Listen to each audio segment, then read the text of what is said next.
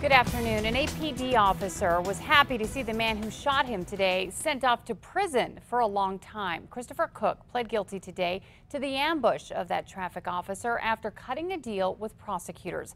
News 13's Jessica Goddard has the officer's reaction.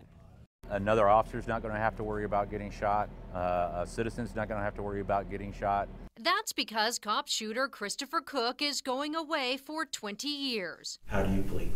Guilty. In a surprise to observers in court today, it was revealed that Cook had cut a deal, pleading guilty to a charge of shooting from a car theft, and having a shank in jail. Cook was in a stolen SUV when he ambushed APD officer Luke Golson during a DWI stop in January. He was facing an attempted murder charge for the shooting. Had we gone to trial, he may have only been looking at a maximum of 3 years in prison.